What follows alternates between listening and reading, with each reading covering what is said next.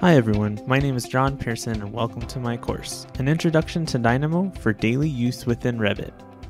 I am a design technology leader at Decker Parish, Sabatini in Albuquerque, New Mexico, and a member of the Dynamo community. As a design technology leader, I am responsible for Revit content management, training for all users, and streamlining Revit workflows.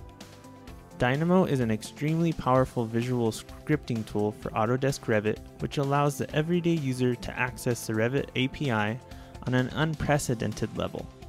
In this course, you're going to discover the ways that Dynamo can make your life easier in Revit by making you more efficient.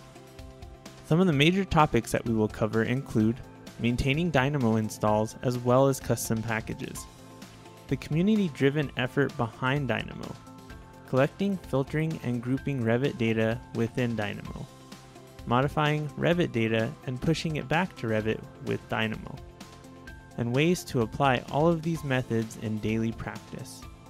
By the end of this course, you'll know how to automate mundane tasks in Revit with Dynamo and build upon basic skills to be more efficient and more employable.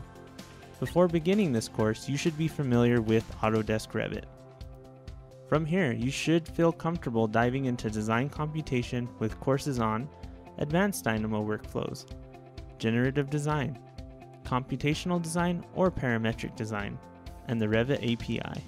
I hope you'll join me on this journey to learn Dynamo with An Introduction to Dynamo for Daily Use Within Revit course at Pluralsight.